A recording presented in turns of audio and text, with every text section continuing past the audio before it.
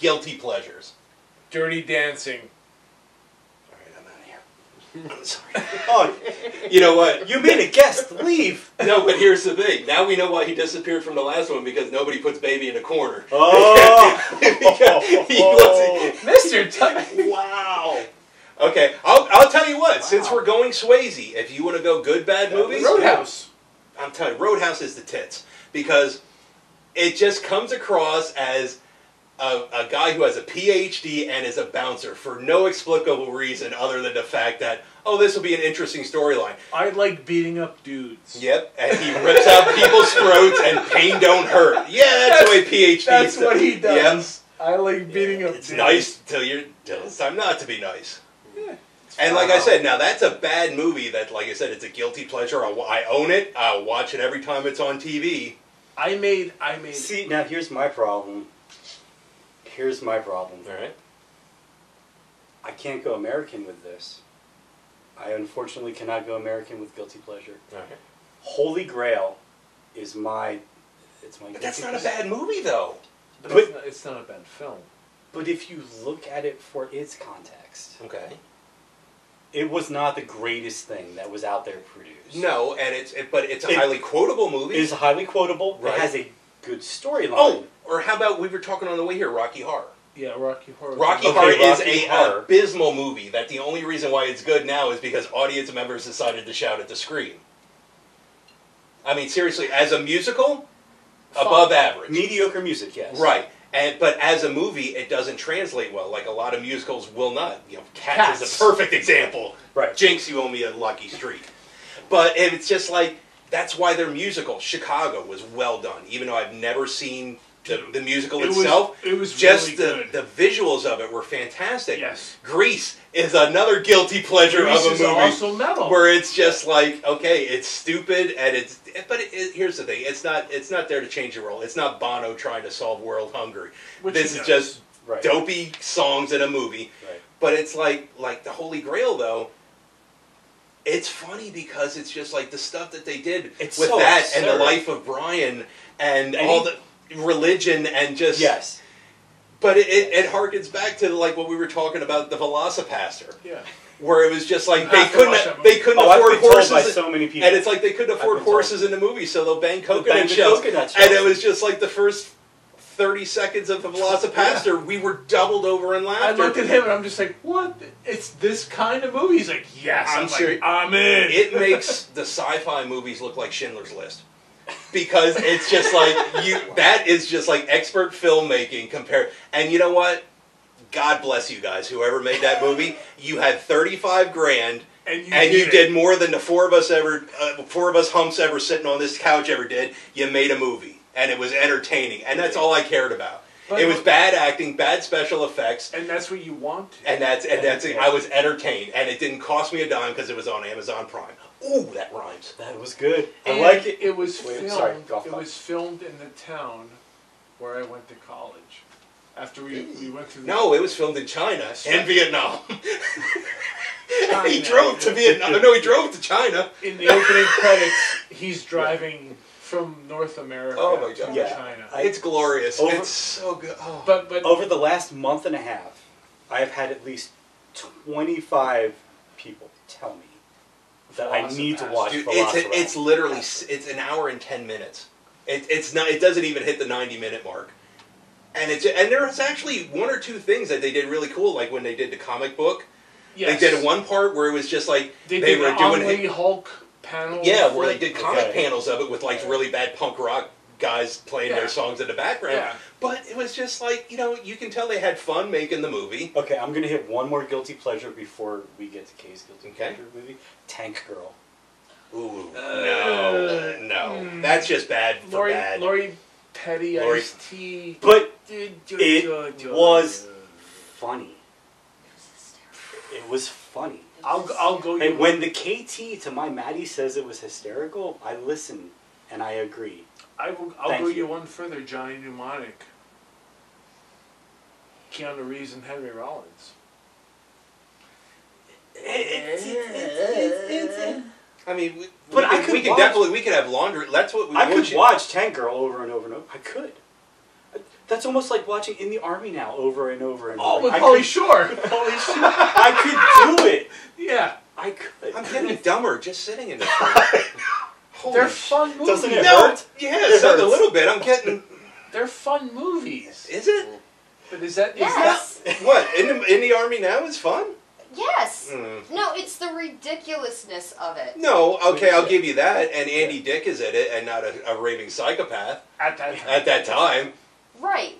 So you can't hate what I'm not happens. hate. I'm just. No. Like, See, no. even the dogs are agreeing with me. Poor Zena's mad about that comment. I don't know. Guilty pleasure movie. So we're talking about movies that are horrible, but That still you love to love. watch. That you love. That you love. And people kind of turn when you say that you love it.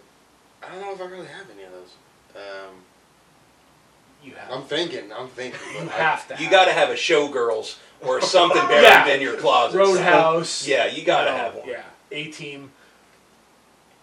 Okay, actually, that was fine. Hey, don't- it was alright. I don't know. I See, don't you know. have to have a movie that I'm you thinking. watch that You know what? That's love, what that should be and our next everyone assignment. Is else- that we all write down the bad, like our top And 5 then or 10 bad movies. everyone just poops on. Like, what do you like when you say, "I love this movie"? And everyone goes like, "Oh, I don't know."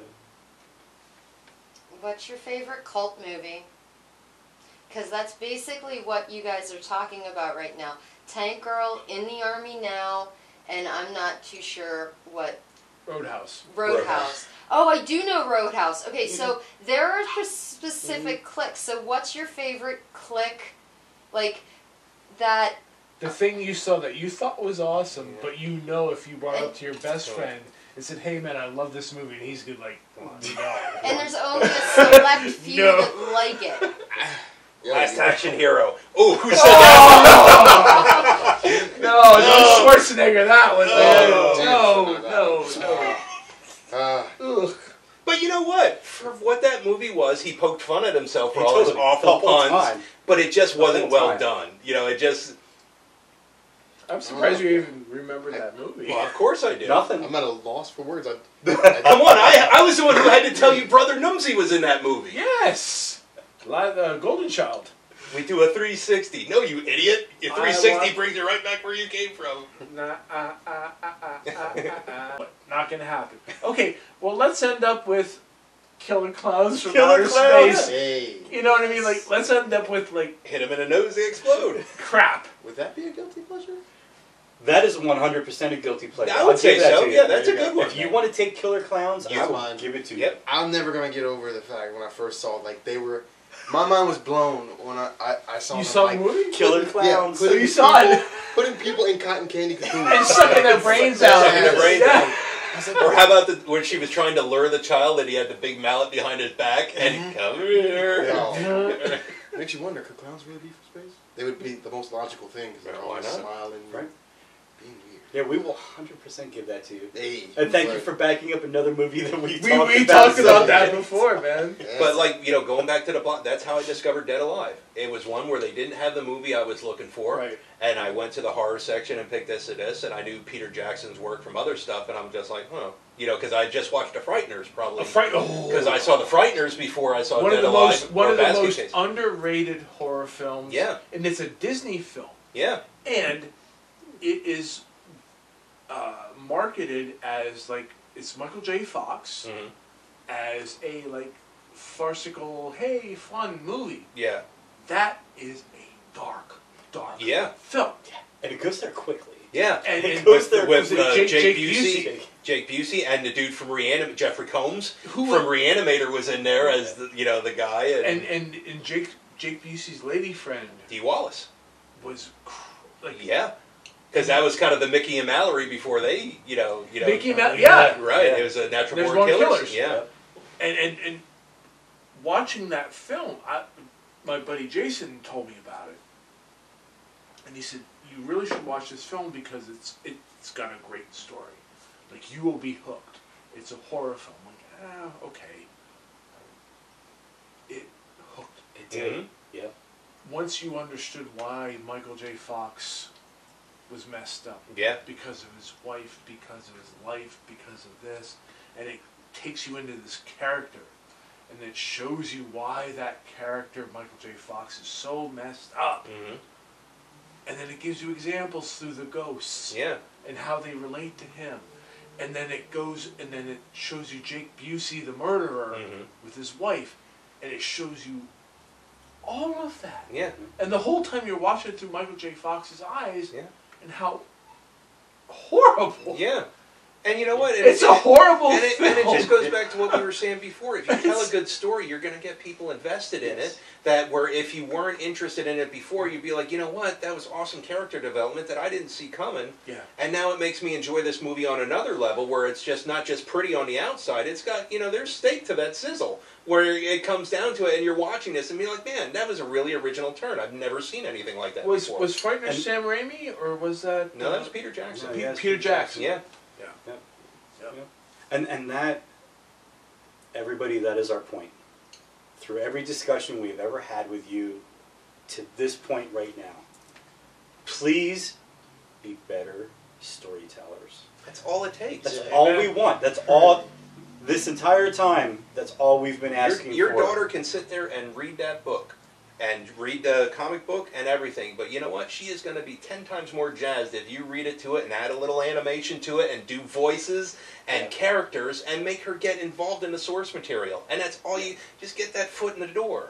That's all you got to do. If the characters are boring or if the story isn't interested, it's not worth telling. It's not worth telling. Right, because on that right there, I was big into, obviously big into superheroes, but that love for superheroes is what brought upon the Ninja Warrior stuff that I was doing.